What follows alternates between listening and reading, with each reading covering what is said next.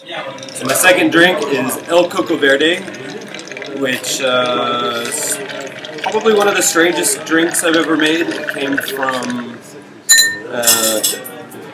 eating a bit of celery one day and thinking that it tastes like anise star anise. And so building from those two flavors, I chose mezcal, which we have infused with the anise star. It's 40 mils of that, 50 mils of our celery cordial,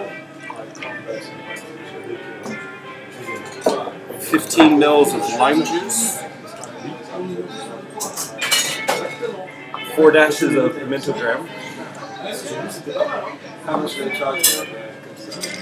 Bring that together, mix it. This drink has kind of turned into the local chef's favorite drink.